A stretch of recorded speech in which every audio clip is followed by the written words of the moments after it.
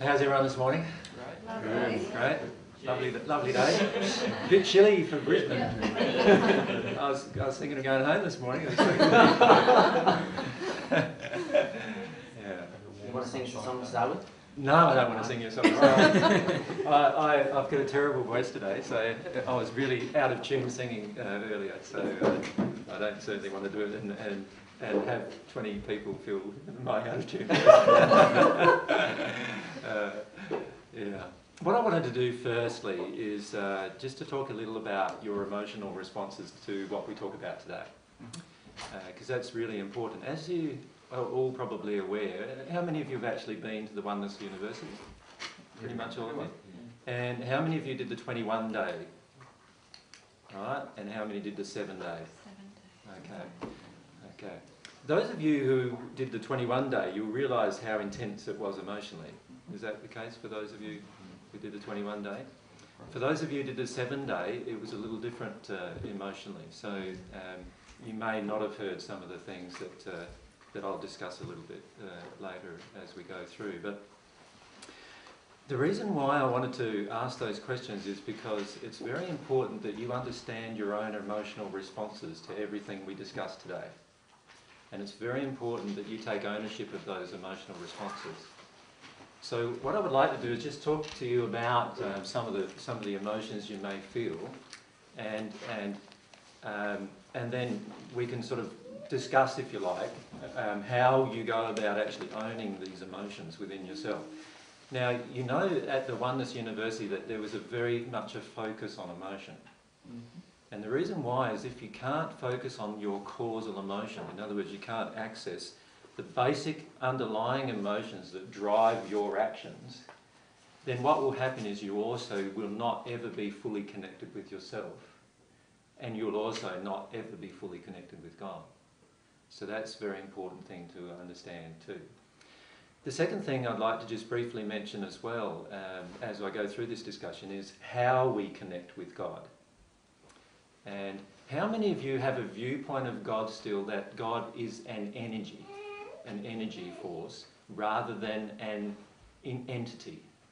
So in other words, how many of you have a sort of a general concept of God, compared to how many of you feel that God is actually some kind of individual of some kind that you can connect with on a personal level? So those of you who feel that God's personal, can I just have a show there? So you mean personal as we connect personally, individually with him? And that God is an entity. Yes, okay. That God is an entity in his own right, like that exists without your existence. Yeah? And how many of you feel that God is different to that? Yeah? Okay, so a few of you. Okay. So that gives me some idea of where we're at in terms of our feelings about God.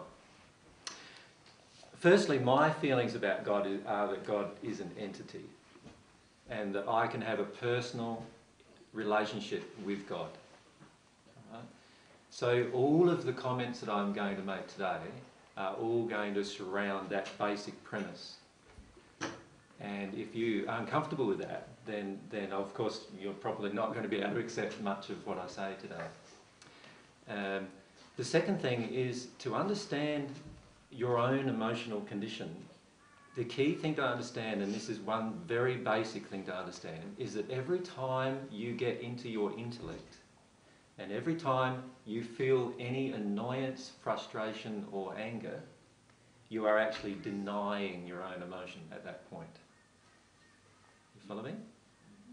So during today, there would be some statements that I'm going to make that you're going to say, how can he know that? He doesn't know that. That's just his personal opinion. Well, yes, you may feel it is my personal opinion. I am giving you my time for free, which is very, very different than what has happened with you with the Oneness University, is it not? And I'm giving you my time for free. You do not have to accept anything I say to you at all. And if you don't want to accept it, that's fine. I'm perfectly happy with that. I am here at Grant's loving invitation to do this, and one thing that I want to say up front is that if I do feel anger projections from you, I will first be addressing that. The second thing I'll do is I'll ask you to leave, or I'll stop, one of the two. Now, do you understand why that's the case? The reason why is because if I'm giving of my love to you and giving of my time and my energy and my effort to you, and you can't own your own emotions in that transaction, just like I need to own my own, then straight away there's resistance. And there's resistance in your heart for accepting. Now, as soon as there's resistance emotionally inside of me, there's also going to be resistance to anything I'm hearing. And all that I'm hearing will just pass through these emotional filters, these beliefs that I have already established within myself of how I believe the universe to be. And if that occurs, as those emotions pass through me, I'm going to filter out every single thing that's said to me, and I'm going to interpret as something completely different than what's actually being said in many cases. And that is a very damaging thing to do to yourself, but also in the projection of anger to somebody else, that then becomes a damaging thing to them as well. And so if I love myself, I can't allow that to continue, if that makes sense. You'll also notice that almost every time, those of you who spent particularly the 21-day oneness course, you'll notice that every time you got into anger, if you ever did, you were always usually brought to it was brought to your attention, and that there was something deeper underneath that. And it's very important for you to understand that today as well. Now, that being said, I don't think I'm going to say too many things that make you angry. I'm just saying, just let yourself feel those emotions. Just let yourself feel them. Today, there are lots of spirits who have come with you today. Fantastic. All right? Now, many of those spirits are Oneness Blessing spirit givers. And they exist in different spheres of the spirit world, from the 4th to the 6th sphere. And many of them have a lot of trouble with the things that I've been saying to them. I've been talking to them privately on other occasions. In fact, at one stage I talked to nearly 2,000 of them at one point. And they have a lot of difficulty with the things that I've been saying to them, which also means then, because you're connected with them, that you're possibly going to have some difficulty with the things I'm going to say to you as well. Does that make sense? Because of that spirit influence.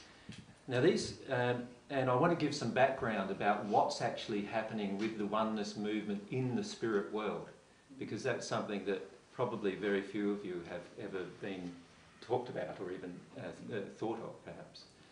And I want to talk about that because it's very much influencing what's occurring with the oneness movement here on Earth.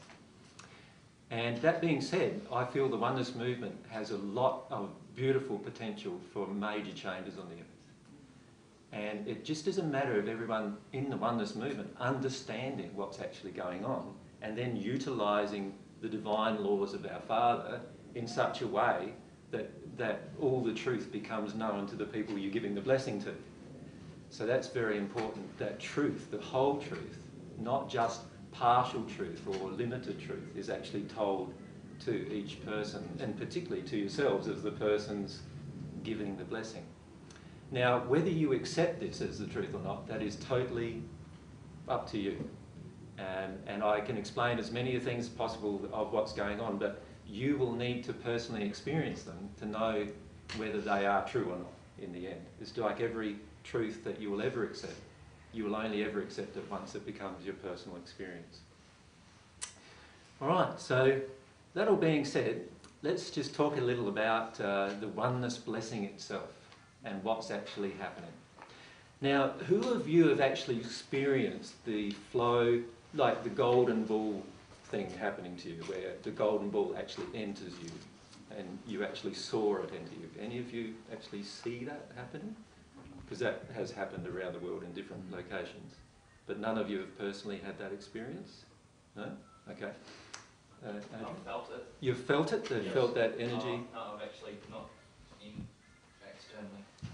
I've sat with it. Oh, you've sat down and you could feel something next to you, projecting love at you. Yep. And how many have had that experience where you've felt the projection of love at you from some thing or some entity? You're not sure what at this point. Okay.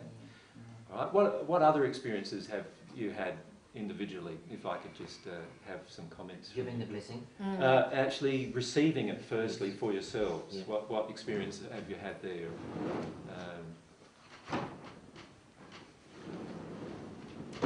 Well, many, but one that I can think of, if you think we're talking energy,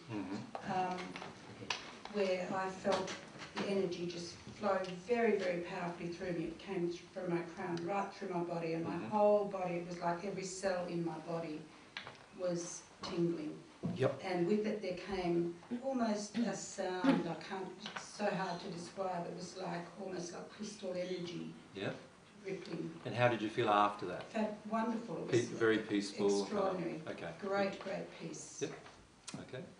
Anybody else like to mention what's happened with them at all? How many of you feel a little? How many of you feel a little like none of these things happen to me? What's going on? How many feel like that? A few of you. Okay. No worries. And what I would like to do is explain what actually goes on with the soul with reception of divine love firstly. And it's very important that you understand this truth of the reception of divine love. So remember, I constantly say to people that you are a soul, right?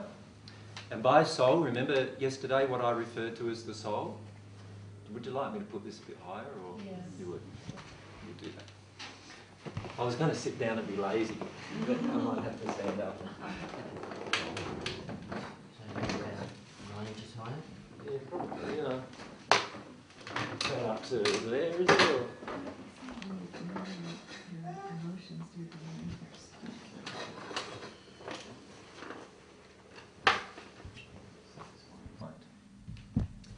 Now, when I say soul, I'm talking about your emotions and your feelings.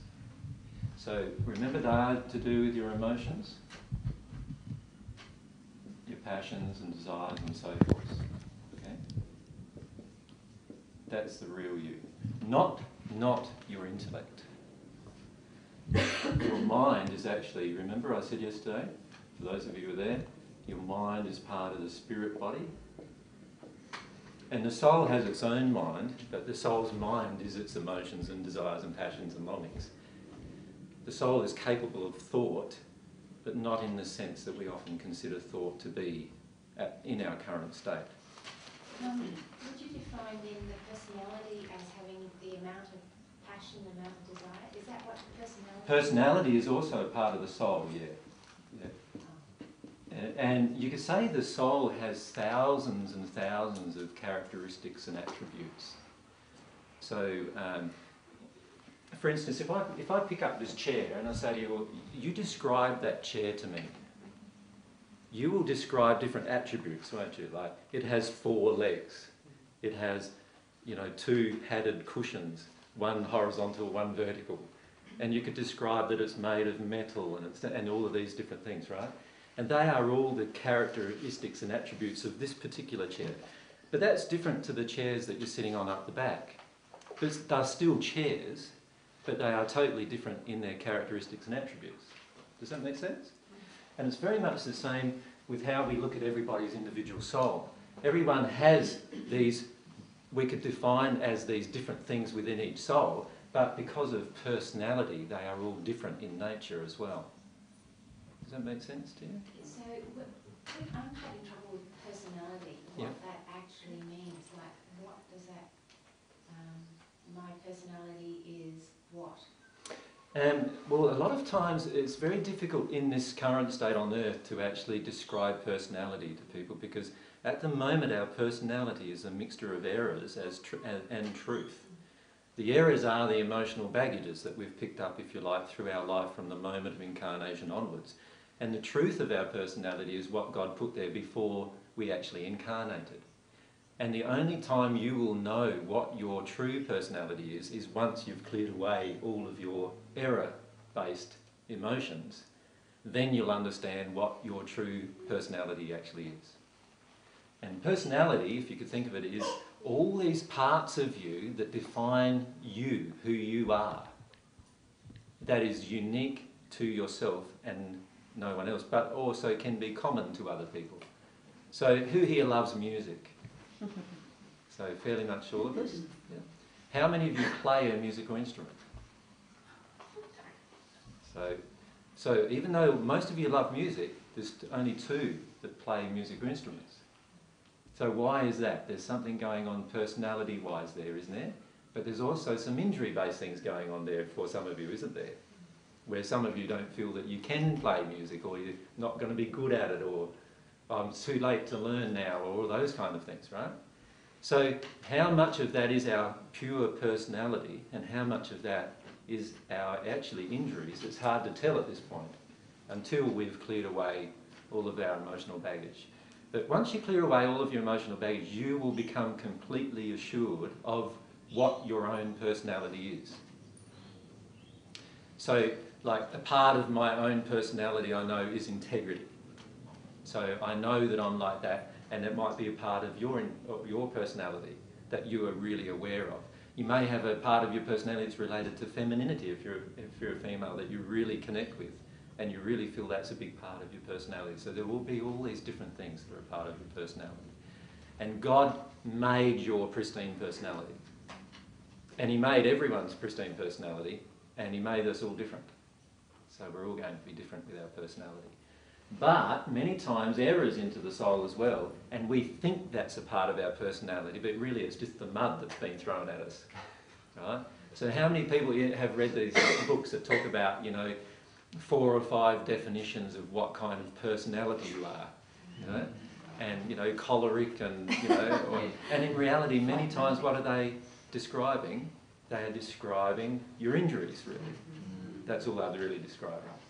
And that's the problem with many of these books, is all they do is they're describing the injured human condition rather than the pristine human condition.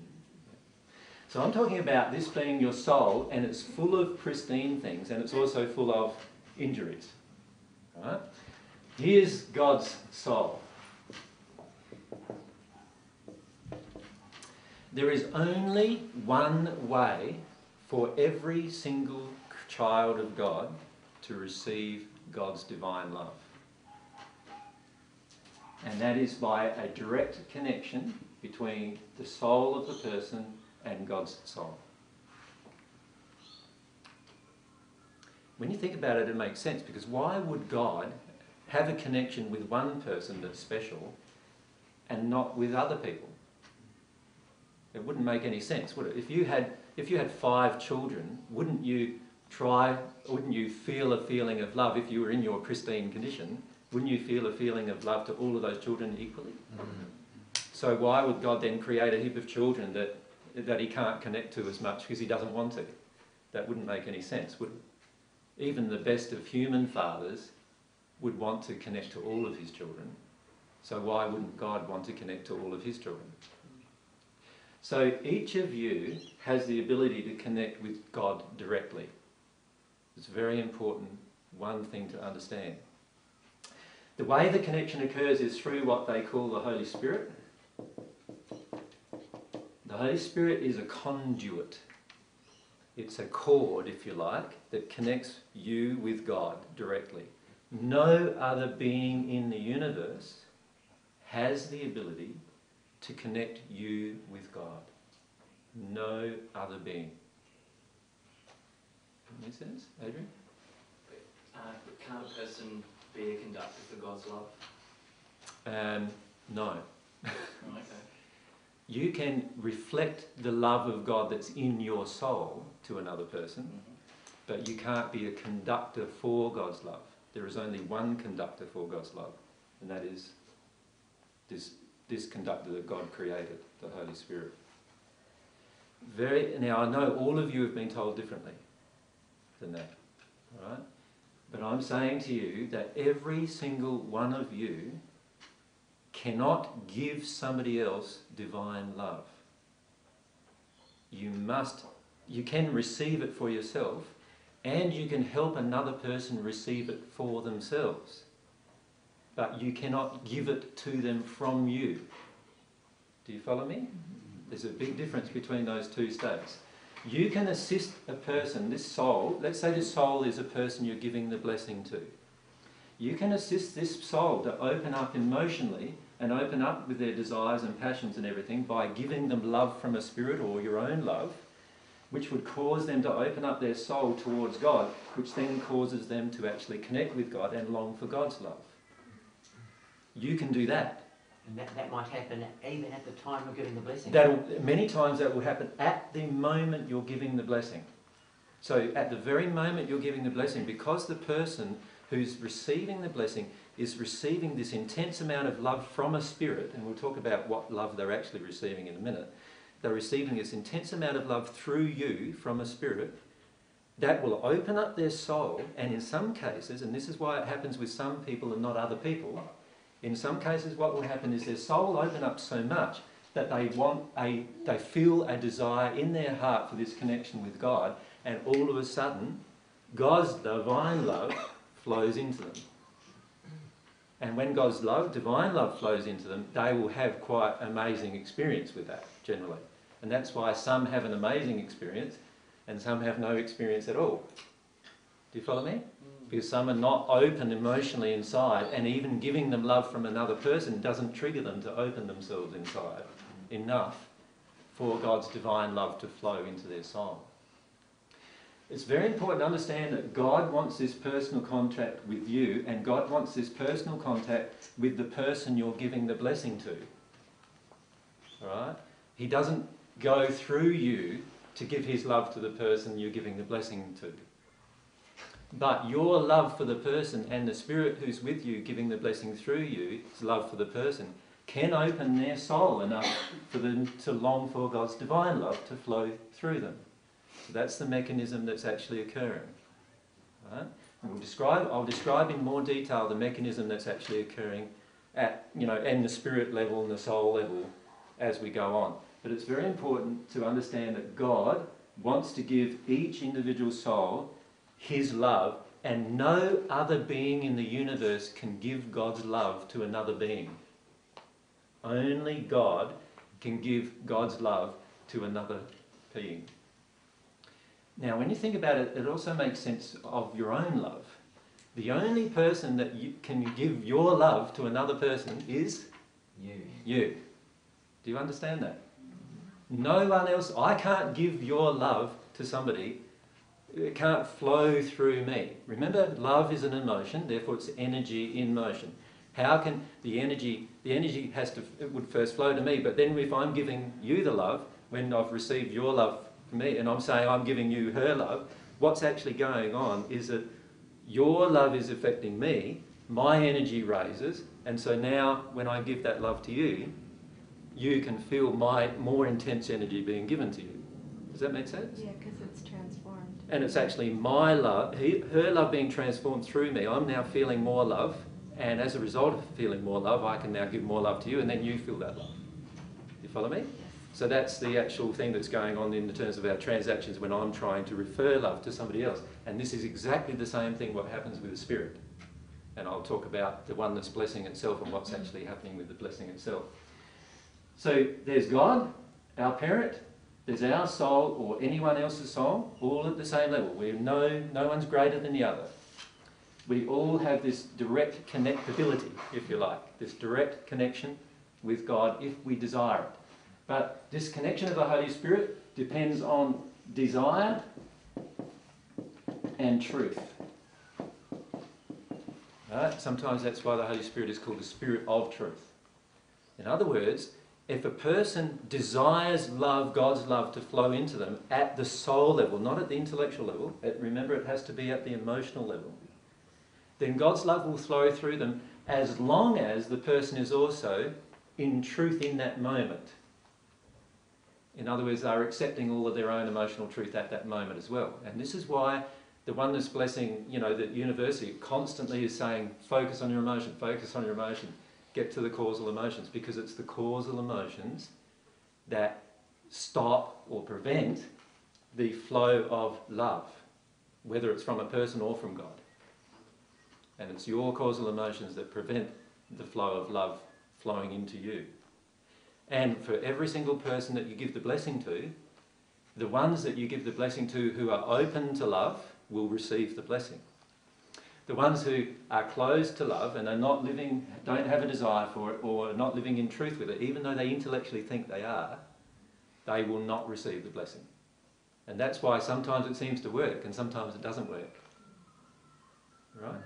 I can walk into a Pentecostal church saying I don't know God, right? And in a second I'll be on my knees weeping because of that experience. When I was at the university, I asked what the difference between the blessing and the Holy Spirit was, and they actually told me there was no difference. There's a big difference. And they never brought it up again. When I get the blessing, I don't have that experience of the Holy Spirit. That's right.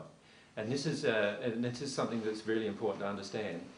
The experience of the Holy Spirit connection is going to be an overwhelming emotional experience. You will feel it, right? When you're not feeling it, you are actually feeling love from a different being, not from God, right?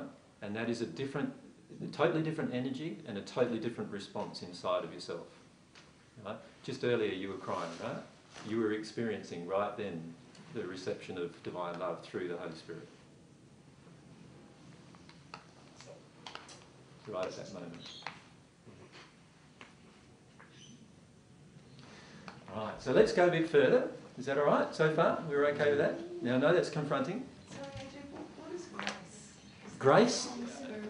Grace is an operation of divine love, which is part of God's forgiveness and mercy. So God's divine love has attributes and qualities of its own, and one of its attributes is mercy, and another attribute is forgiveness. So grace is when, I've got a chat. I've got a talk coming up soon, a few months away, about divine love specifically, and its characteristics and attributes, and I list about 20 characteristics and attributes of divine love, and one of them is grace, which is that aspect of forgiveness and mercy, where God actually, and this is to do with the law of compensation or the law of karma, so we can talk about that at another time because there's a whole discussion about that. But grace is a part of divine love, yes. So when a lot of religious forms now, particularly Christian forms, are now talking about God's grace a lot, and they're really speaking about this aspect of divine love, which is merciful and forgiving. Then what is Kundalini then? Kundalini is a totally different energy, and that's the end. God has many hundreds of different types of emotional energies flowing from her, and one of the emotional energies flowing from her is what you would call the emotional energy of the sustenance of the universe, right? So God has this energy flowing from her which sustains her universe, like a nurturing mother breastfeeds her child, if you like, right? And that is Kundalini. That is the flow of energy that can keep you sustained. And God, that is available to everyone as well. And most people, and in the end, you will all connect with that energy, whether you progress on the natural love path or the divine love path. So what does it actually mean to be awoken, or the Kundalini is awoken? Yeah, we were talking about this a few days ago, myself and Grant, about what enlightenment means or what awakening means. And it means different things on the natural love path than it does on the divine love path. On the natural love path, which is what most people are referring to on the earth, they're talking about an intellectual awakening to their spirit form, into the metaphysical. And that's not the same as awakening at the soul level, the soul awakening that I speak about. The soul awakening occurs at the emotional level and not at the intellectual level. Now, to receive Kundalini, all you need to do is awaken at the material level or the intellectual level. And that's why many spirits talk about its importance. And so therefore many people on earth who are spiritual, who are receiving information from spirits, talk about its importance. It's actually not the same energy as God's divine love. And God has many other types of energy that are not her divine love either. For instance, God has a creative energy, and one day you'll experience that where you will actually, whether you do it here or on the spirit world, you'll actually create an animal and ask God to infuse it with her creative energy, and it will become alive. Right? Now that's a different type of energy as well. That's not God's love either. God's love is specifically designed to, and I'm talking about now her personal love. So when I refer to divine love, I'm actually referring to God's personal desire and love for you as an individual, that God has specifically there just for you, no one else, just for you. When I say no one else, it's a unique thing for you that God has ready to give you. Right? And God desires this personal relationship, and this divine love is the personal relationship that will start to be established between the two of you, if you allow it. And that's totally different than the general love that God has for all of her creatures, including animals and creation and the universe. Totally different type of love.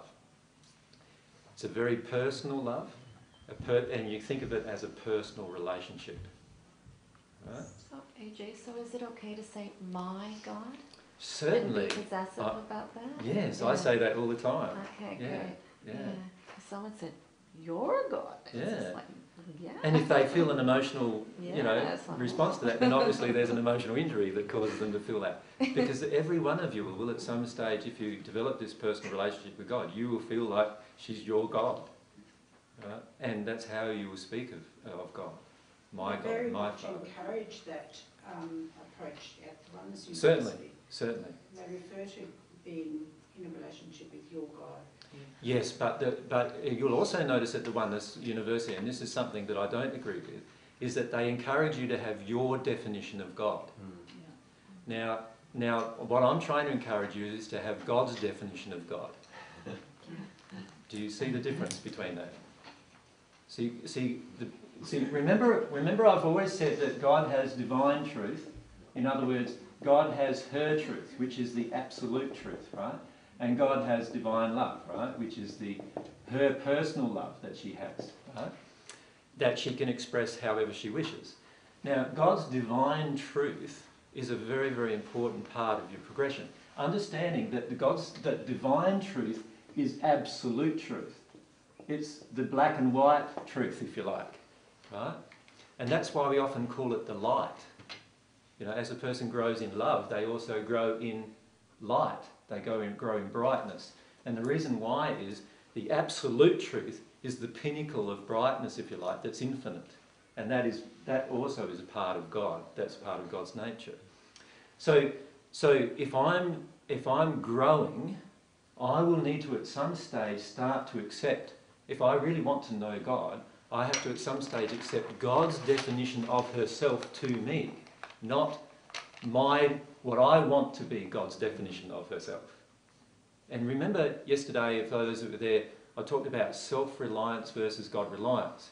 Self-reliance is when you want to define God your way. God-reliance is you accepting God's definition of herself. You follow me? So it's very important if you want to progress completely, I mean infinitely, on the divine path, which is the only form of infinite progression that is available to you, because it is God's way. God designed it. So what I'm talking to you is not my ideas, it's God's ideas. You follow me? Now, you can say, well, he just thinks it's God's ideas, but that's fine. You can say that. But my suggestion is try it out and see whether it's not just my ideas, but it's actually God's ideas. It will resonate with you, and you will connect with God if it's God's ideas. You follow me? If you think it's just my ideas and you don't bother trying it, then you'll have to try some other way. And I can say categorically, you try another way, and they will never lead you to the same way that God has taught me and taught millions and billions of other spirits, right? So, and can teach you if you wish to accept it. God has a personal relationship with you. You can accept these truths through that connection, if you try it that way. So it's very important to understand that absolute truth is God's domain. And all we have is relative. If you want to hold on to your relative definition of God, while the Oneness Blessing says you can do that, right? The Oneness University encourages you to do that. I cannot encourage you to do that. The reason why I can't encourage you to do that is because if you hold on to your own definition of God, you're not accepting God's definition of God. And what I would encourage you to do is to learn to accept God's definition of God rather than your own. Now, I know that's quite confronting. So isn't that just like a child learning something to a level that they can cope with at that time? Exactly. And then they progress on? Exactly. So you're allowed to, if you want to, hold on to your own definition of God. And God will allow you to keep doing that. But you'll never be at one with God doing that. Can you understand why that's the case? Because in the end, to be at one with God, we will have to have accepted emotionally in our soul God's definition of God. How will you know that? Like if I don't even have an idea of a personal God at this point, and I can relate to the Holy Spirit, the experience of that. Can I say two things to you? Firstly, you do have a personal relationship with God because you have received divine love. It's just that you don't trust it. So the issue is not that you don't have a connection with God. The issue is that you just don't trust that connection at this point.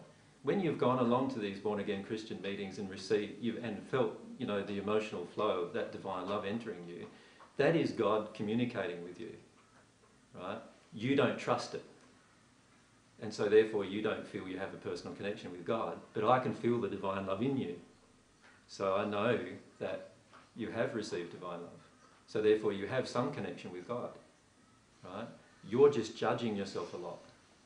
And you're judging yourself as being inadequate of receiving that love. Does that make sense? And if you keep doing that, of course at some point it's going to stop if you keep judging yourself. If you can just release that judgment of yourself because it comes from your childhood, what will actually occur is that you'll receive that divine love consistently in greater doses, and then you'll become to know more and more and more truth as a result of it. And that's what I meant in the first century when I said, if you seek first the kingdom or seek first God's love, all of these other things will be added to you. But a lot of times what happens is we have these emotional experiences and we don't trust them, right? And that's part of what God is trying to teach you, is how to trust yourself and trust your emotions. That's a very important part of what God's trying to teach you. Now the second part of the question was, can you remember it? Sorry. But thank you for telling me what you just said. Yeah, it's very important to understand that. You believe at the moment that you don't have a connection with God, but the truth is quite the opposite. You've already established a connection with God because you've already had that emotional experience. It's just that you don't trust it. So if she has those experiences in church, it's helpful for her to go to church. Yeah, I'd keep going. Until the connection's so strong that she can have it anywhere. Oh, I have Exactly. it at home. Yeah. Till the connection is just permanent, and in the end, and you're willing to deal with those emotions. And this is why I'm saying, don't avoid anything. Don't avoid, anything that triggers you emotionally, anything that gets you connected with God emotionally, do it. Right. So if you go to a Catholic church and you sit in front of the altar and that's what connects you, go there and connect you. I'm not saying don't do that. Go there and do that. Right. If the Oneness Blessing connects you, keep doing that. If anything connects you, keep doing that. See, that to me is more what they were saying. That's exactly what they're saying. That's what they say. Whatever it takes to connect you with God, that's it. It's not about actually defining it in your own ways. It's whatever connects you with God, that's what works, that's what to do. That's more what they say. Yep. Yes, that's how I understand it. Bhagavan does say, create your own God. Yeah, but But that's again, like you said before, taking context. It's taking it out of context and taking it literally, because to me Well, I've talked to the spirits who are actually running the Oneness movement, yeah. and I can tell you exactly what their feelings about God are. And they feel God is a personal God, right? But they feel they're in the sixth sphere, and they feel they're at one with God, and they are not. But they've used that expression too. The Dasas and Bhagavan talk about God being a personal God. Yes, but they think they're at one with God, and they are not. And that's the difference. And I've talked to these spirits, and I know exactly their emotional reasons why they're not connecting with Say God. the Dasas are not. No, I'm talking about the spirits who are running the movement in the spirit world. Every single movement on earth, and this is something for all of you to understand about all religious movements on earth, every single religious movement on earth began in the spirit world. Do you understand that? Absolutely. All of them came from inspiration in the spirit world, from spirits in the spirit world. The Oneness movement was begun in the spirit world, in the sixth sphere of the spirit world. Right? And you can speak with the two spirits that are actually running it. They're a soulmate couple, and whether they'll speak with you is a different matter, because they at times can be quite haughty at the moment, but they are able to speak with you. They are spirits in the spirit world who have begun the movement. Are they divine love spirits or No. natural love spirits? They're natural love spirits. Yeah. What about the ones working with the heart power process? Sorry? With the heart power process. And there are divine love spirits involved in almost every religious form. But the ones who are receiving the channeled information through the earth, most of the time it's happening through the intellect. And when I say through the intellect, there's emotions involved, but the majority of it is coming through different definitions. And that is all coming from the spirit world, mostly from natural love spirits. So almost every bit of spirituality you receive today, there's a mixture of divine love and natural love in it, right? And many of the people even who are involved in giving that information to you don't even know the difference between the two loves. Because to a person on earth, the natural love of a six-sphere spirit feels like divine love. Right? Because if you can remember that I said in previous things that almost every person on earth when they die passes into the first sphere. These spirits are in the sixth sphere. Now there's 5 levels of gradations between those 2 points in love. Can you imagine what it feels like to feel a sixth sphere spirit's love? Right? Maybe you could describe it a bit for the people who haven't been in that state. I know it's indescribable, but... Well... Because you said the state I was in India was a sixth sphere state. And I tried to describe it and it was impossible. It was so... What happened to Grant in India was that he was taken out of body and in terms of to help you with your pain processing really, taken out of body and given some experiences. And perhaps you'd like to describe some of those experiences. These are all six-sphere spirit experiences. Well, for about 5 hours I was in a state that felt like a full body orgasm that got stronger and stronger and stronger. And I just felt at one with the universe and the joy felt infinite. And I kept looking down at my body to see if it was still there because I felt I was one with everything. And it was more love and joy that I've ever felt my whole life. And I felt like I was at one with God. Mm. So I wasn't receiving divine love at that point. I was... No, that whole experience was given to you by some natural love spirits demonstrating to you the power of their love. Right, and that's a sixth sphere state. But they view themselves as God. Do you understand that? Every six-sphere spirit almost views themselves as God. It's because their intellectual reasoning is, I am God, you are God, everyone's God. Everyone's God being expressed. It's very much conversations with God type thinking, if any of you read that. In the conversations with God, the viewpoint is that God split herself up into many to experience herself. Right? That's not the actual truth of God, but it's what many spirits in the sixth sphere believe. We've been taught that we're all a part of God and that we don't have to become one with God. All we have to do is awaken to God. And it's in all the spiritual literature. You've been taught that you're already at one with God, you just don't remember. Right? And I'm saying that's not the case. God doesn't make you at one with God without your free will being involved. So why don't people have, especially in that environment in a Oneness University, have very similar levels of experiences? Is it purely because of their emotional blockages? People are on different levels, so therefore we experience it very differently, just as you would divine love. Yeah, very much so. Very much to do with the emotional blockages. If I've got an emotional blockage to going out of body, then you won't have an experience like Grant's had. And an emotional blockage to going out of body might be a fear of disconnection with yourself. Like, so you're afraid of anything spiritual, and most people on earth are afraid of that. And so for the majority of people on earth, they don't have that experience, and it's only after years and years of spiritual development that they feel comfortable enough to have that experience. And when they do, a six-sphere spirit or a spirit of higher development on the natural love path can assist you to have that experience. Right. Yeah. And the spirits in the divine love path can do that as well, by the way. Yeah, of course, all the spirits on the divine love path can do that. Yeah. It's just that they will not usually do it because their focus is your emotional development and you doing it for yourself. Right? So there's a completely different focus on the divine love path than there is on the natural love path. On the natural love path, you'll have lots of people helping you metaphysically. Do you understand what I mean by that? So in other words, they will help you have metaphysical experiences in order for you to feel more confident with your spiritual development. On the divine love path, the spirits who are assisting you will have a more emotional focus. They will be constantly helping you to deal with your emotions so that you can actually trigger your own experiences. So they have it. So they are far more concerned about you exercising your free will rather than being assisted, if that makes sense. Now, most people on earth want assistance, right? They don't want to have to do it themselves because of an emotional injury, right? The emotional injury is I'm not good enough to do it myself. You know, I need help and assistance. I need someone to give me the leg up or whatever. And because of those emotions, we are constantly looking for help from spirits who will help us even though they're not helping our emotions, right?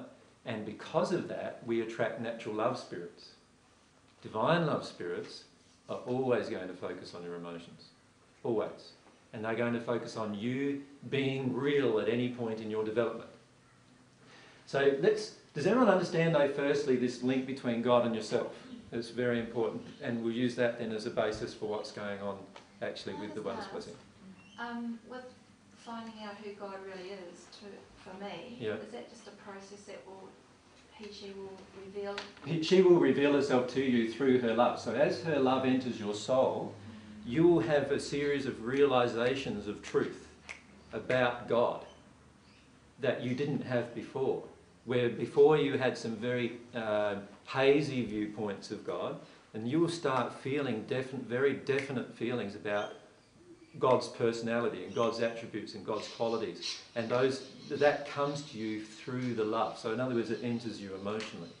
So you will be able to get to a point within your own development where you know for certain one of God's qualities is one of mercy, because you have personally experienced her mercy. You follow me?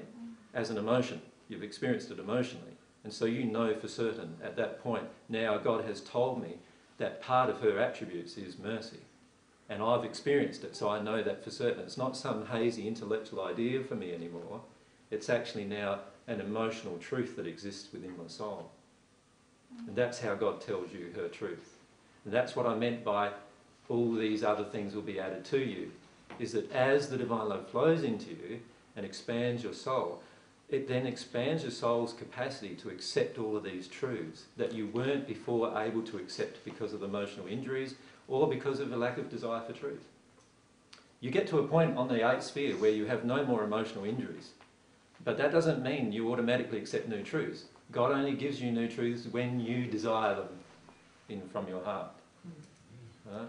I still don't have clarity here between the divine path and the natural path in terms of being super who had intensely desired to know God, and really open themselves to that and have an experience, but then you tell me that they're just coming to the 6th dimension, so I don't understand the difference of how you connect. When I talk to the natural love spirits who are running the oneness movement, they are very, very focused on intellectually reasoning with me about God.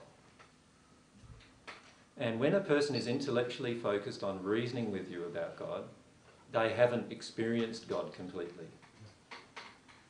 And they can't experience God completely until they have the complete emotional experience. Now, did any of you watch the second set of DVDs, the second day's DVDs before you came? The channeling of Lucinda? Yep. Do you remember in the channeling of Lucinda what she actually said? Remember, she said that she was in the 6th sphere in a natural love state. She believed herself to be connected with God completely. She believed herself to be at one with God. But then, after visiting the earth and talking with us and feeling there might be something more within her soul, she felt a twinge, she said, of dissatisfaction emotionally within her soul. And after responding to that twinge, she actually visited us and talked with us. And then she tried some other things out, and she went back to the 3rd sphere in her development and started opening up and being truthful emotionally. Remember, she said she had to become real emotionally. And when she did that, when she became completely real and let go of all of her definitions of God and let go of all of her definitions of herself, she began to experience God emotionally. And then she progressed beyond the 6th sphere into the 7th sphere and then to a one-man. And when she talked on that DVD, she was in the 9th sphere or 10th sphere or something, she said. Now, she believed herself to be at one with God. And she said all the words to herself that she was at one with God. But she never had the emotional experience of being at one with God. And this is where all of you are going to find it difficult listening to people. When a person has the emotional experience of being at one with God, they are very different than the person who is intellectually thinking they've had the emotional experience of being at one with God. The persons that will talk to you, who think they know what at one-ment means, will be very intellectual in all of their interrelationship with you. You will feel their intellect more than you'll feel their passion. You will feel their intellect more than you'll feel their desire. You will feel their intellect more than you feel their emotions. When they have received some divine love, you will feel them differently. And many people on earth have received divine love and don't know it. Many people on earth who have been a part of all different movements on earth, which are all natural love movements, because they all began in the sixth sphere, they have received some divine love because in their heart they have this connection, desire with God. This is what I'm saying, it's an individual thing. So I can't say, well, when you receive divine love, you will know in your heart when another person has. You'll feel it from them, that they have, because they reflect it at you. When I say they reflect it, the quality of their love changes. It's modified by the divine. And that's why I said in the first century, let your light shine before men. The light, which is the divine love entering the soul, changes the soul and its characteristics and attributes so much that in the end, you end up relating with people totally differently. Every relationship with a person is emotional, right? It's not intellectual. So even now, right now, I'm absorbing all of your emotions and feeling them, right? And some of you are absorbing some of my emotions and feeling them. Right? Can I ask you here, like being in the presence of Anandagiri, I feel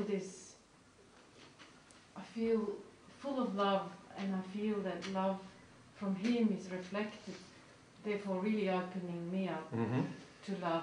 Yep. And that's the same being in the presence with Bhagavan and Amma. Even before even going to Amma, on the way I could really feel my whole being opening up and being in your presence. It's just such an experience you cannot put in words.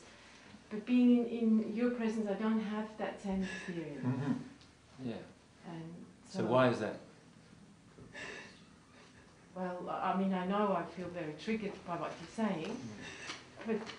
Can you feel your emotions inside of when I'm talking? Because it's the emotional blockages inside of yourself that are preventing any of my love from entering you. Whereas when you're with... love? So, your love? any of my love.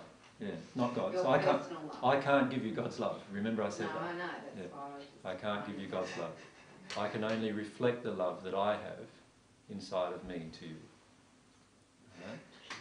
Now, what all of those gurus that you've mentioned are doing are reflecting a spirit's love to you, a sixth sphere spirit's love, and you are open to it emotionally.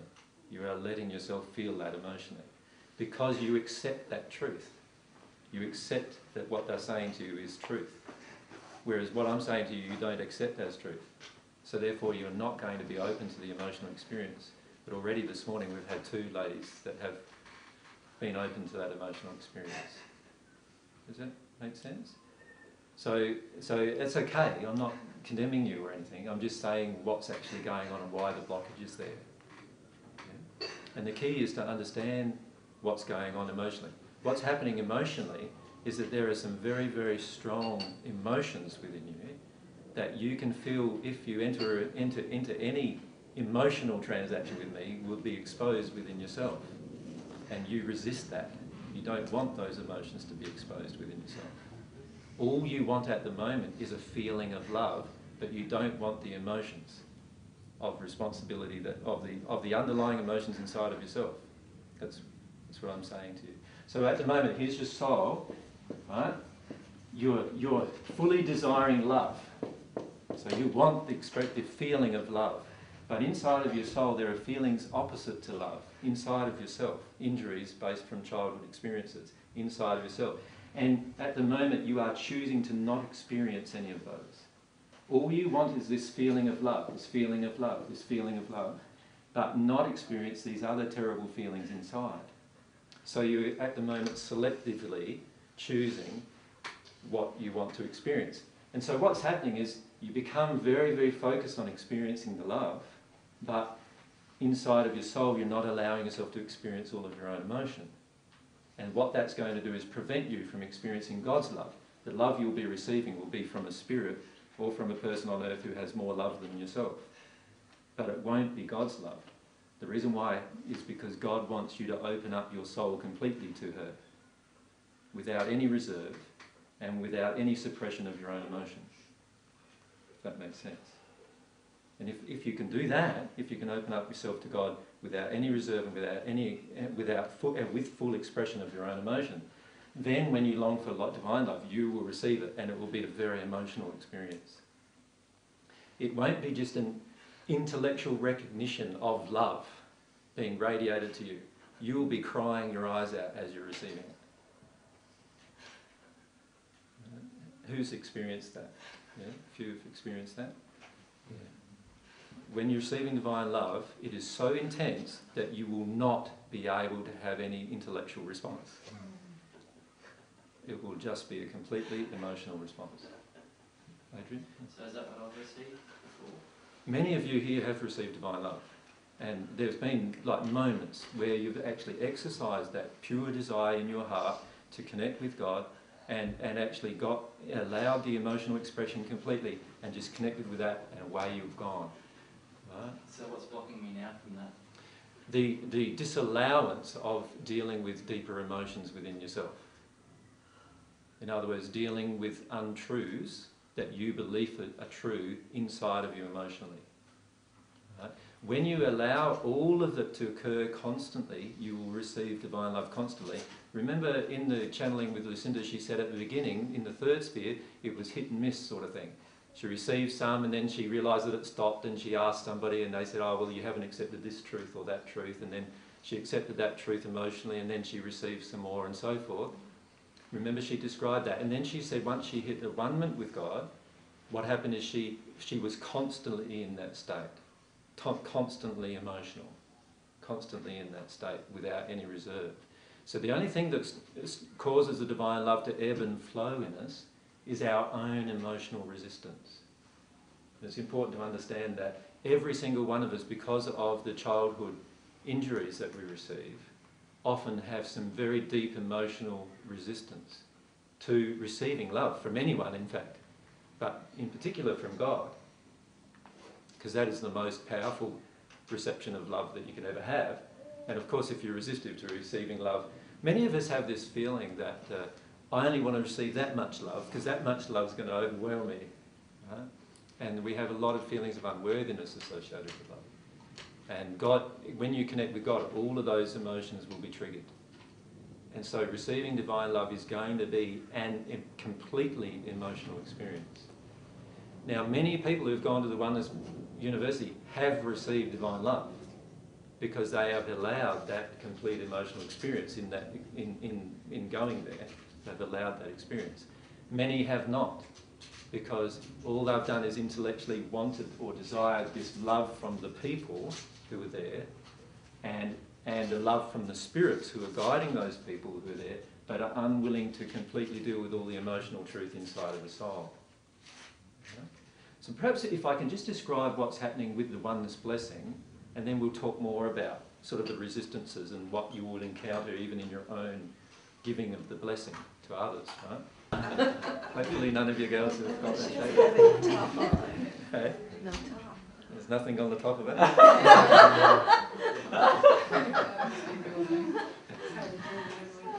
I'll have to change my stick figure diagrams.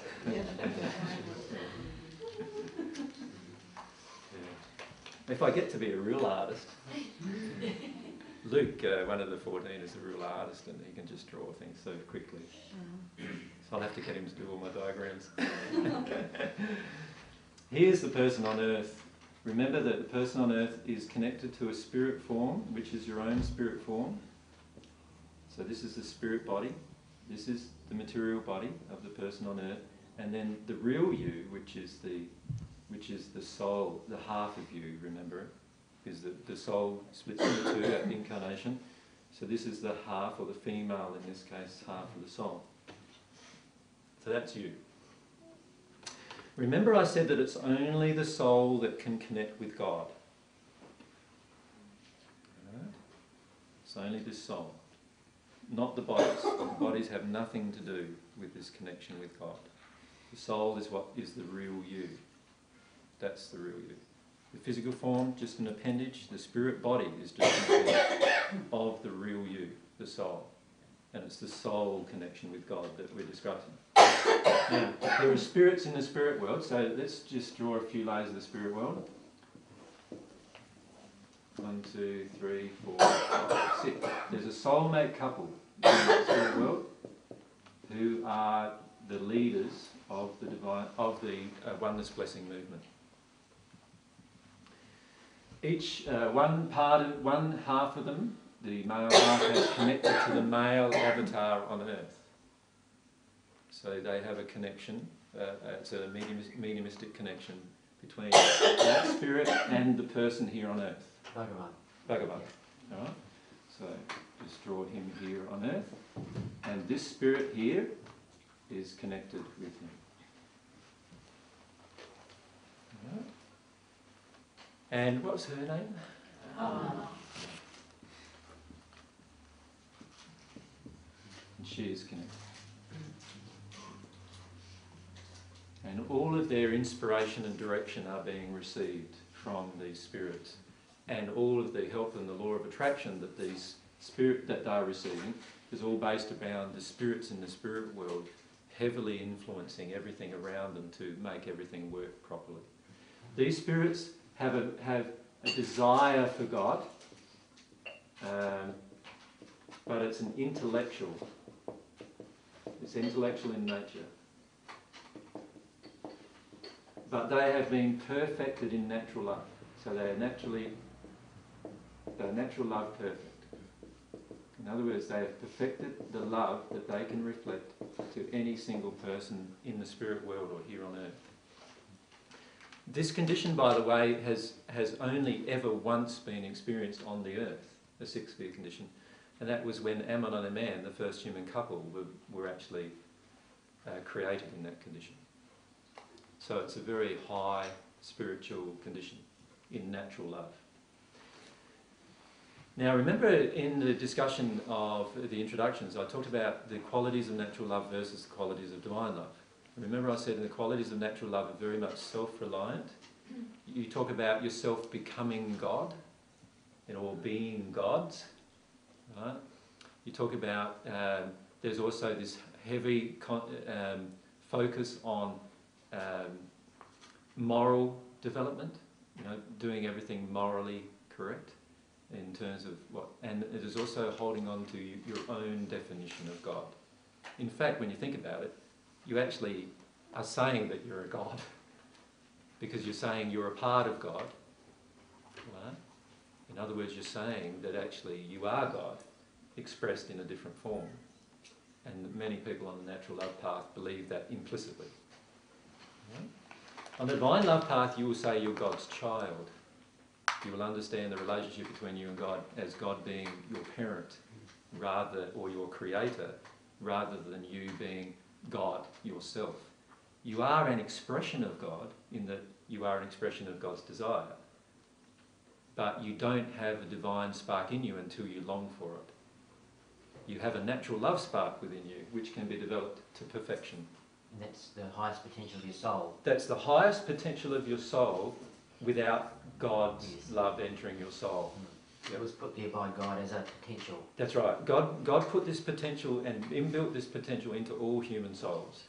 That the highest possible potential you can grow to without God involved in your life. And when I say without God, I'm not talking about God intellectually involved in your life.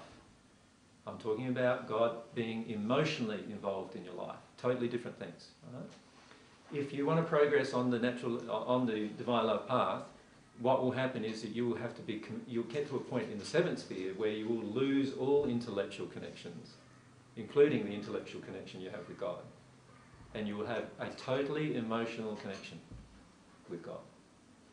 Right? by the time you make the transition of the new birth. Now what's actually happening is these spirits influencing these people, and in fact all of the love that these people have is very much, there's spirits of a large number of spirits, and by the way, they are not the only human couple on earth that are experiencing this. You've all heard of John of God and different people like that. They are all experiencing the same experience, where there are large groups of spirits in the sixth sphere condition projecting their love through the ectoplasm of the person on earth to other people. You follow me? There are whole groups of spirits in the spirit world doing this. You also see it happening in a negative sense. You've all heard of spirit possession of evil spirits. Well, many evil spirits band together in the same way, thousands or even tens of thousands of them, and actually project the same kind of energy to people on earth. They wouldn't come from the sixth sphere. No, they come from the hells of the first sphere, or the lower regions of the first sphere. So this happens not only in the sixth sphere, but all spheres in between, right? So it's a thing that all people generally in the spirit world have worked out they can do. Now, the intentions of these spirits doing this are pure in the sense that they're pure as to what they understand God to be. So their intention is pure to help as many people here on the earth as possible to grow spiritually so there's less pain on the earth. That's their intention. Right? So I'm not saying they have a negative intention at all. They have a positive intention for the earth. And in fact, in the sixth sphere state, that's all you have. You are perfected in natural love, so you have a positive intention with every single person you meet, right? Including any person on earth. Right? They are... Sorry. Go on. That's why there's been such a positive response from the oneness movement on the planet generally. Yes, yeah. All that energy coming through. All this energy, there's tens of thousands of sixth sphere spirits involved in the oneness movement in the spirit world, right? And there's literally millions of spirits totally in different spheres. So some are in the third sphere, some are in the fourth, some are in the fifth, and many are in the sixth. And there is almost a chain of hierarchy, in fact, between these spirits. Right? There's an opportunity then to bring a lot of love into the planet. Yeah, and many of them have a very, very strong desire to do that. Because many of them, when they were on Earth, experienced some terrible atrocities, which they no longer want to see occurring on Earth. So they have a really, really strong desire for this love to flow onto the Earth. And so they have a very strong desire to project as much love as they possibly can through individuals on the Earth to other individuals, if that makes sense. Just like you can have a positive desire to project your love to people in the same manner, they have a much more intense desire than you would realise at the moment. Because you can only realise how intense their desire is if you were actually in that state yourself. Does that make sense? So their desire is intense to give this love that they have as a part of themselves to others. So what they do is they connect specifically with people that they can have a very, very good mediumistic connection with. And then that love gets reflected via that person to the person who's receiving the blessing. Okay, so it does come through Uma and Bhagavan. Well, initially it did. Okay. What happened then is as different people went through the same experiences as the two founders, they then have also got into the condition where six sphere spirits can connect with them directly. So you've heard of all of the ones who went to the 7-day course. Isn't there what are they called? Oneness beings. The oneness beings. The oneness beings are actually completely enveloped by a sixth sphere spirit. They are a person on the earth who's been completely enveloped in a mediumistic sense. You could say almost possessed, right? In a sixth sphere sense of a spirit in the spirit world, and that's why they walk around in this permanent state that a sixth sphere spirit would walk around in. And then they reflect all of this love to whomever they meet. Right? And that's going to have a very powerful effect emotionally on any person who's receiving that love. Because you're now getting in human form a person who's in the sixth sphere, really, reflecting all of this love to you. Right? And you'll feel it if you're open to it. If you're open to it emotionally, you will feel it. And it will be a lovely, lovely, beautiful sensation that will enter you. Now, there are, from a divine love perspective, a few issues that are involved with it that you just need to consider. One is that if this person is enveloped by a spirit, then this person is now not themselves anymore, but a mixture of themselves and the spirit. In other words, their free will is now not being fully respected. And spirits in the sixth sphere do not need to respect your free will. Because it's only spirits that are on the divine love path and celestial spirits who will fully respect your free will. They don't use their free will to go into this state. They do. This person uses their free will. The law of attraction says, this person's saying, I want to be this kind of person, and then the spirit connects, bang, you've got that beautiful connection, and then they walk around permanently in that state. But it's not a real state for the person. It's actually the real state of the spirit who's connecting to the person. Does that mean is it inhibiting their soul growth? It's inhibiting their soul growth. Actually, they move in and out of it. They do, because no single person on earth generally can maintain a permanent connection in that state. Right? So they'll move in and out of it as they go. And so even like ones like John of God and ones like that who are doing lots of healing with lots of spirits helping them, can't permanently stay in that state. And most of the so-called avatars in India and so forth can't permanently stay in that state either. Because there's so much energy passing through them that to stay in that state permanently would actually physically harm them. So they have to actually step out of that state, and then the spirits themselves actually heal the body of the person, so the body's healed enough for them to step back into that state, if that makes sense. So that's a permanent thing that goes on constantly. So why don't the sixth sphere spirits materialise on Earth rather than taking over a body? And because for a lot of people on Earth, that would create a lot of fear. But they wouldn't necessarily know, would they? Yeah, well, it depends on how many did it at the same time. The other thing is that there are some laws actually of God, divine love laws, that actually prevent spirits from materialising under certain circumstances. And one of the circumstances that prevents a spirit from materialising is the circumstance where the spirit is teaching spiritual truth. So a spirit is allowed to materialise in order to assist you physically, and a spirit is allowed to materialise in order to assist you emotionally. A spirit is allowed to materialise in order to help you work through different issues of your own life in terms of saving your life. But a spirit is not allowed to materialise if they are teaching spiritual truths. That's currently the case. That's currently the law. It's not going to be the law in the future, but that's God's direction at the moment. That's what God wants at the moment. Is that because God wants each one of us to experience those truths from God? Totally. God wants the personal relationship with the individual.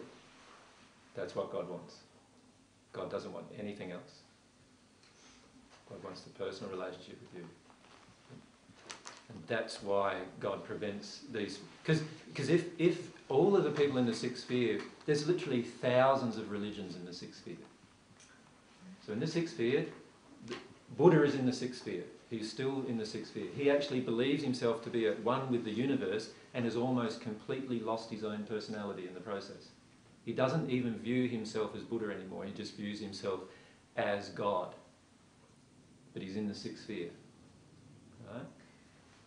So, having the divine love, being on the divine love path now, that will stop us from falling into that trap when we're up there? And what happens with divine love progression is quite often what we're doing is stepping on the path, stepping off the path, stepping on the path, because what we're doing is we're avoiding our emotions, not avoiding our emotions, avoiding our emotions, right? And it's only when you get to a one-ment with God that you will actually no longer be avoiding all of your emotions and therefore never stagnate on the divine love path. So there are times when we receive divine love, but we're now stagnant on that path. So for example, if I can give you some examples of that, a born-again Christian believes heavily that Jesus' blood has saved them. So they've had an emotional experience where they've cried their eyes out, receiving divine love, and they believe that the reason why they had that experience is because my blood saved them. and they were now saved. They treat themselves as saved. Now what actually happened was they had a pure desire in that instant to receive divine love, and they received it, but they've now misinterpreted the reason why. And this is why many born-again Christians don't continuously have that experience, because they now believe themselves to be saved, and they don't seek for any more love. Right? So what actually happens then is they stagnate in the belief. And so you can choose to stagnate in the belief even when you've received divine love. Because remember, the reception of divine love is totally dependent on free will. And you can exercise your free will to deny your own emotions at any point and deny any truth at any time. And when you do that, you will stagnate in divine love. So I know people who, and talk to people who've stayed in the 7th sphere of their spirit progression, so they've received divine love to be above the 6th sphere, in the 7th sphere, and yet they've been in the 7th sphere for 100 years. Do you know which sphere you're in when you're there? Like, do you know that, like... In the spirit world, yes. It's very, very obvious in the spirit world where you're at. Is there a big number when you enter? No. Oh. And also, it depends whether you're on the natural love and divine love path too. When you're on the divine love path, remember I've said to you that all these other things will be added to you. And what all these other things are a knowledge of how the universe actually works, and a knowledge of all the dimensional existences, which are all the spheres in the spirit world, and why certain spheres have certain feelings in them. So for instance, in every odd number sphere, the 2nd sphere, the 4th sphere and the 6th sphere, many spirits on the divine love's path don't stay there very long. And the reason why is because the other spirits that are in that sphere, very, very intellectual in their development. So it's a bit like, let's say half of you were very emotional and half of you were very intellectual. Now when you sit down to have a cup of tea with each other, how do you find your conversations? Like, the ones who are emotional annoy the ones that are intellectual, and the ones that are intellectual annoy the ones that are emotional, do they not? Yeah. And the reason why that is because when you become emotional, you feel that everything intellectual is pointless anymore. Yeah. Right? And so the spirits on the divine love path often do not spend very much time in the even-numbered spheres of the spirit world. Now, the same applies within yourself here on earth. You will feel shifts, major shifts, as you're receiving divine love. And you will know that, wow, I've just had a major shift. And one of the major shifts that occurs, say the transition between the 2nd and the 3rd sphere, is the shift into truth. When you shift into fully acknowledging, fully choosing your own emotional truth, you will make a shift into from the 2nd to the 3rd sphere if you're on the divine love path with God. So when you make the shift into God reliance, you will make the shift into the 3rd sphere. And you'll feel these shifts occur inside of you, but you won't realise you're in the 3rd sphere because that doesn't make any sense to you at this point. But you'll feel the major shift that occurred with those two realisations. Right? So you will know that you're progressing, and everyone around you will feel that you are. Right? But you won't necessarily know where you're at until you're at one with God. When you're at one with God, you will know exactly where you're at, because when you're at one with God, you have a permanent knowledge. And I'm talking here, I'm talking a permanent feeling that you're now immortal. In other words, that nobody can kill you, nobody can harm you in any way. But isn't that how the natural love path spirits feel? No. In the 6th sphere? No, there's constant discussion in the 6th sphere about their immortality. There's a difference between immortality and everlasting. Immortality means that nobody can kill you, even God. Everlasting means that who knows what might happen. At the moment, I just believe I live eternally. Right? Now, in the 6th sphere, there's literally like hundreds of thousands of spirits constantly discussing these issues of immortality. When you become at one with God, you are now fully conscious of your own immortality. You will never, ever be able to die, ever, no matter what happens. Because to kill you, God would have to kill her own love, if that makes sense, as if God would kill anything. But for you to die, it means that God would die. So of course you're now immortal. Now a 6th sphere spirit is not conscious emotionally of their immortality. They think they're immortal, but they don't feel it. And so quite often, and there's six-sphere spirits here listening to our conversation, and they're just having a realisation actually. Maybe I asked it for them. Yeah, there's some six-sphere spirits at the moment having a realisation that they still have a feeling in their soul that they're not immortal, even though they have an intellectual thought that they are. Yeah. What's happening with Lao Tzu and Patanjali? What sphere are they? I've got, who are they? Oh, Lao Tzu, he was like the Taoism guy, and the Patanjali, wasn't he, the yoga sutras? Yeah. Yeah, both are still in the sixth sphere. Yeah. One's like there are others that are not, who are on similar paths on the earth. Like Gandhi's not. Gandhi's in the 17th sphere. What about Yogananda, who talks a lot about you through his teachings of Christ consciousness? Yeah, he's in the 6th sphere. Okay. Yeah. What about, like, when I met this man, John DeRuyter, he's a Canadian teacher. I prefer not to say much about people who are alive still and where they are. There's no one on earth in a soul condition, and so even is Yogananda still alive? I think. No. Paramhansa Yogananda. Who channels Yogananda now? There's somebody who does in India. But anyway, what often happens when a spirit of good development, when a person of good development passes on the natural love path, is they connect with another person on earth who's of good development right at or at a child, and then develop them. And the Dalai Lamas are all a succession of connection with six-sphere spirits. And many of the Dalai Lamas are on the divine path now. So many of the Dalai Lamas in the spirit world are one with God. But there are still some in the six-sphere condition in the spirit world who, what they do is they choose the next Dalai Lama as a child on earth, then they heavily influence him with their love and with all their guidance, because of the child's ability to channel that information to their own soul. And then what they do is they step away from that child when that child becomes an adult. So the grown Dalai Lama is a reflection of his own love then. Does that make sense? And then when that Dalai Lama passes, they choose another. And that has happened cyclically over generations. So it's not actually the same soul coming back at No. all No. as they think? No. It's the same souls who have passed who are constantly... So all of the information from those souls that they've picked up through their lifetimes are all fed to the new child. It makes it appear like it's a reincarnated So, soul. yeah, exactly. Yeah.